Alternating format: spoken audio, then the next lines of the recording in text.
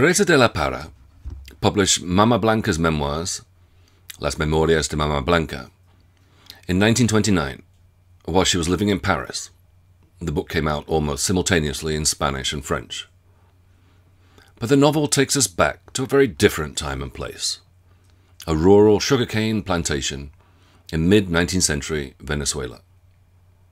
It reconstructs what is depicted as an almost Edenic paradise, to which we have access only thanks to a chain of memory, the contingencies of writing, and a fundamental betrayal.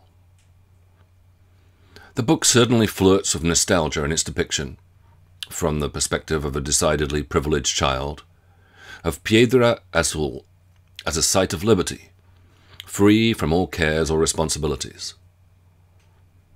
But from the outset, it also warns that we should not necessarily trust the portrait it provides, reminding us that language is often duplicitous and unreliable, and that the account we have is shaped by modern priorities. Most interestingly, perhaps, it encourages us therefore to imagine alternative histories, neither the official narratives of progress and development, nor the rueful nostalgia of a lost golden age. Perhaps things could have been different. Perhaps they still could be.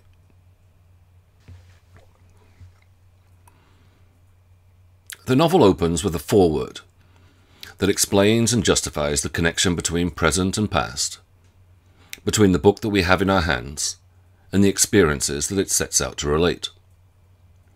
An unnamed editor details her relationship with Mama Blanca, and how the manuscript of Memoirs ended up in her possession.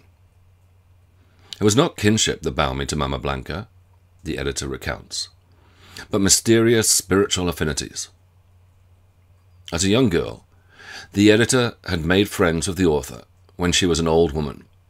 She might have been my great-grandmother, who lived in genteel poverty in a big old tumble-down house in the neighborhood. Abandoned by her own children, sons who lamented her living alone in such straitened circumstances, and daughters-in-law who were secretly ashamed of a mother-in-law who lived in a brick-floored house with a sloppily dressed old servant, and who was, alas, neither intelligent nor educated. Mama Blanca effectively adopts the young girl who now delights in spending time with her, making up for the daughter she never had. By doing so, she thus ensures the continuity of a female perspective on history, and ultimately what the novel's editor Doris Sommer calls a tradition of women's writing that dramatizes the incommensurability between experience and expression. She points to what cannot be described or depicted without abandoning the attempt to describe and depict. Mama Blanca chats with her young friend, shows her around the garden, teaches her the piano, and passes on snippets of homely, if somewhat unworldly, wisdom. What is more, after her death, she passes on a manuscript, on which all her life at odd moments she had secretly worked. Though it is dedicated to her own children and grandchildren, Mama Blanca realizes that only her new friend will appreciate what she calls the portrait of her memory. You read it if you want to, she instructs her, but don't show it to anybody. Yet the writer of the foreword does not heed this injunction. The manuscript that she hurries to claim from the old lady's estate is the basis of the text that follows. She has in fact shared it with us all, making what is private public, and what is singular potentially universal.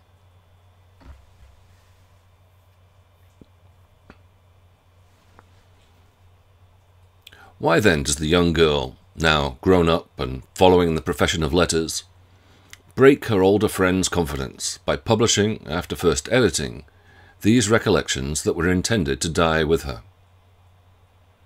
She says that she is sure that Mama Blanca will look on and approve with a glad heart the publication of these somewhat deformed memoirs. But even as she says this, she feels an admonition from beyond the grave, lamenting that the book shows Mama Blanca's life in a manner which, I'm sorry to say, does not favor it at all. publication is a sin, albeit one that the older, now departed woman is imagined as easily forgiven. But why does the younger woman sin in the first place? What does the editor think we may learn from these reminiscences of a life and an epoch long gone by? Why indeed might Teresa de la Parra herself think that there is something from this distant past that is worth recovering and preserving in written form? Pause the video, get out your notebook and write down some possible answers. You could also put them in the comments, as to why, from Paris, the capital of European modernism, we should be urged to look outwards and backwards to a place and a period that seems to have been long since superseded by more recent developments. While you do that, I'll have a glass of milk. But I'll be right back.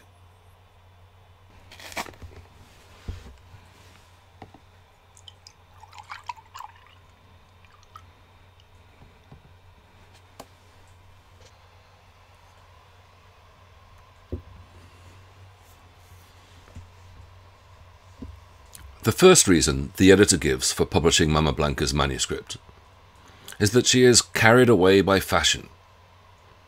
I have been unable to resist the trend of the times, she tells us, which is why I have undertaken the easy and destructive task of arranging the first 100 pages of these memoirs.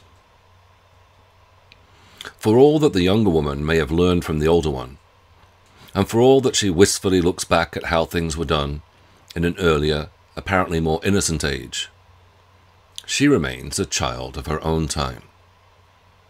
However much she assures us of her intimate bond with Mama Blanca, as the adopted daughter who usurps the place of the biological children, remember that the text is written for and dedicated to them, but we're told that they wouldn't even bother to open it.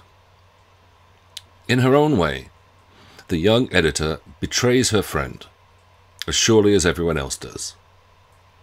She is, after all, a modern woman, even as modernity may also entail a curiosity about the past, hence the vogue for biographies and memoirs that drives the younger woman to publication. If at the same time, and by doing so, she also contributes to the destruction of that past, she cannot help it. The way of the world is change. It is the law of existence. As Mama Blanca discovers at the end of the book, when she returns to the plantation to find it almost unrecognizable, there is no going back. All we are left with is memories that we are told we should fold away within ourselves without ever venturing to confront them with things and beings that life changes. By ignoring this advice, and by risking that confrontation, the young editor exposes the past as out of date, unfashionable, fallen from favor.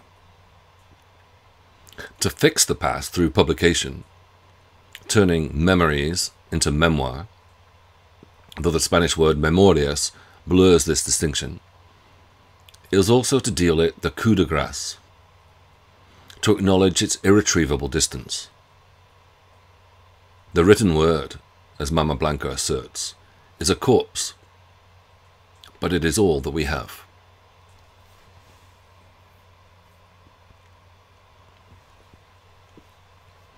At the same time, of course, it is also this betrayal that ensures the survival of Mama Blanca's memories, or of something like them. The text may only be the portrait of her memory, a memory at one remove, but it is at least a trace of a way of life that has otherwise vanished, a residue preserved by the same act of publication that confirms that it will never be more than a trace. What is more, the memories that Mama Blanca preserves tend to focus on characters and types that are otherwise often lost to history. Rural and domestic workers, such as Daniel the cowherd, Evelyn the Trinidadian nurse, and perhaps most emblematically, Vicente Cochocho, the half-black, half-indigenous hired hand who does lowly odd jobs around the plantation, from cleaning out the ditches to weeding the patio. Cochocho is the lowest of the low, worse than badly dressed, not even a sharecropper, looked down upon even by Evelyn, out of a complex personal race hatred, and the subject of much moral disapprobation for his scandalous, depraved domestic arrangements, living with 2 women under the roof of the same cabin. Yet for Mama Blanca, his obscure beloved memory, so deserving of glory, has an honoured place in her recollections. There he has his street, his statues, his sepulchre. In a book that has much to say about names, Cochocho's is recalled and celebrated, as also are the names even of the cows under Daniel's care, while those of the presidents and generals that are normally recognized with monuments and shrines are here omitted or entirely forgotten. Some well-known name I cannot now recall. This is a history from the margins, from the point of view of a young girl who is compared to a savage and a vandal for her lack of formal education. Mama Blanca's Memoirs is a counterpoint to the official histories written from Europe, or even the Venezuelan capital, Caracas. It is a backwoods history that aims, with gentle irony, to question the usual privileging of civilization over barbarism, and also of the city over the country, the public over the private, the masculine over the feminine, and so on, that otherwise structures most literary depictions of 19th century Latin America.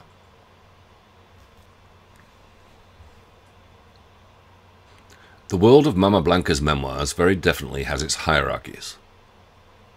In Venezuela of the 1850s, where most of the story is set, slavery had only just been abolished on April the 28th, 1854. Not that we are told that in the book itself.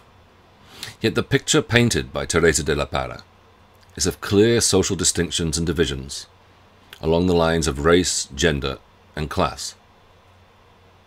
Hence the worst tasks on the Piedra Azul plantation are delegated to a figure such as Cochocho, to whom a mulatta such as Evelyn can feel superior, as she identifies with the inhabitants of the big house, at whose centre is the white landowning family, whose young children are shielded from the violence and exploitation upon which the entire social structure rests.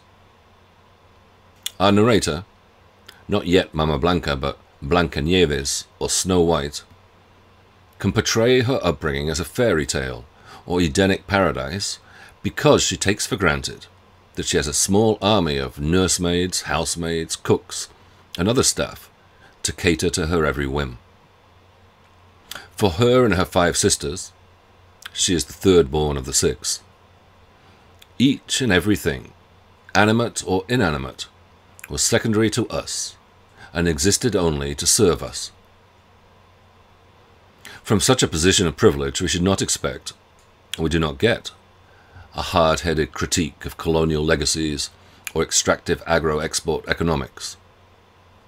But the fact that Blanca's life is made up predominantly of leisure and play allows her to play also with those very distinctions that she treats with such childlike indifference and innocence. As critic Cynthia Sloan observes, this is nation-building, but also a reflection on nations as political constitutions, as child's play. Nothing is taken too seriously, but a child's perspective questions and denaturalizes the way power works.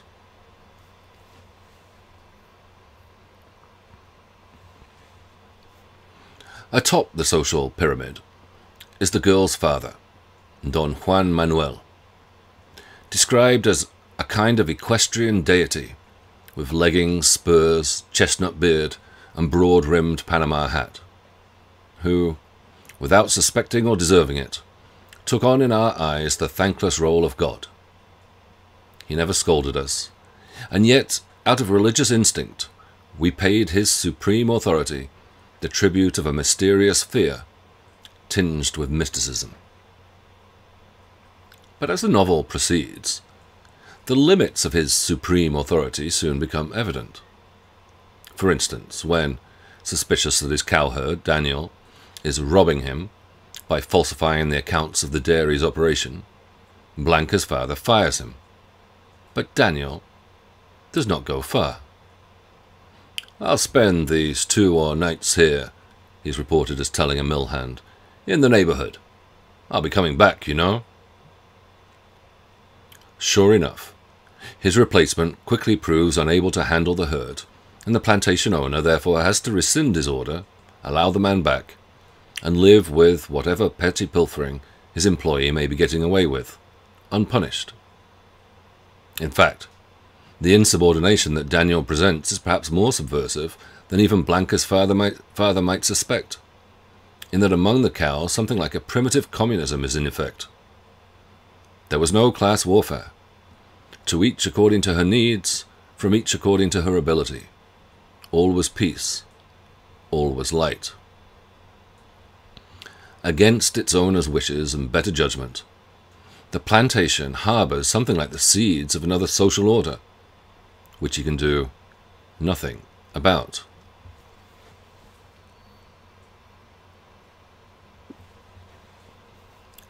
Similarly, neither Blanca's father nor her mother can do much about Vicente Cochocho's idiosyncrasies, despite the fact that in theory, and for the most part also in practice, he is, again, the lowest of the low, practically the very figure of subalternity. Blanca's mother, concerned for the moral life of the plantation workers and filled with apostolic zeal, exhorts them to legitimize their sexual relations through marriage. At the best of times, the results of her endeavors are mixed. Most of the men, once the knot had been tied, gave themselves over to infidelity with remarkable dedication and plurality.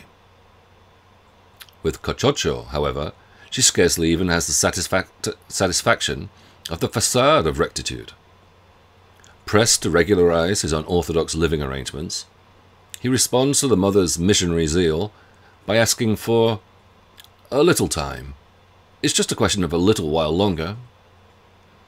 But we're told that this little while longer went on indefinitely through all the coffee gatherings. As for Blanca's father's attempts to prevent Vicente from periodically leaving the plantation to engage in the various revolutions and military uprisings that punctuate 19th-century Venezuelan history, these are likewise stonewalled by the hired hand, who refuses to be either persuaded or bought off. "Not even if you were to give me all Piedra Azul, Don Juan Manuel," Cochocho tells him. Under that magnificent answer, the narrator observes, Don Juan Manuel was crushed like an insect under a rock. In short, while there may no doubt be exploitation and inequality in the world of the plantation, there is nothing like what we could call hegemony, if by that is meant the securing of authority through either coercion or consent. The hired hands persist in many of their habits and customs, and maintain a measure of autonomy and distance from the power that purports to lord it over them.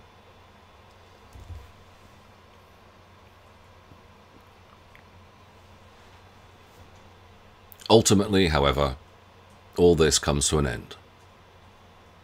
Don Juan Manuel is forced to sell up and move to Caracas, and for his daughters, all at once we had lost an empire. Humiliated, prisoners, in that moment we ceased to rule the world. In the city, Blanca and her sisters are enjoined to learn to act civilized. Nations acquire civilization by fighting and suffering. So did we. But the entire force of Mama Blanca's memoirs has been to question the priority placed on so-called civilization. Moreover, just as when Blanca's mother reads her a book such as Jacques-Henri Bernardin de Saint-Pierre's 1788 novel of childhood utopia on French Mauritius, Paul et Virginie, the young girl often asks her to change the book's ending. Paul and Virginia at times had a happy ending, but if it so happened that my soul felt a vague, voluptuous desire to immerse itself in grief, then I let things take their course. So, similarly, De la Parra invites us to read her book creatively, playfully, against the grain. What if the history of 19th century Latin America had turned out differently? Where would we be now? Rereading and interrogating memory, we can imagine other possible narratives, other possible conclusions to a story that refuses to be entirely pinned down, even if it is the modern way to assume that past is prologue and the present is progress.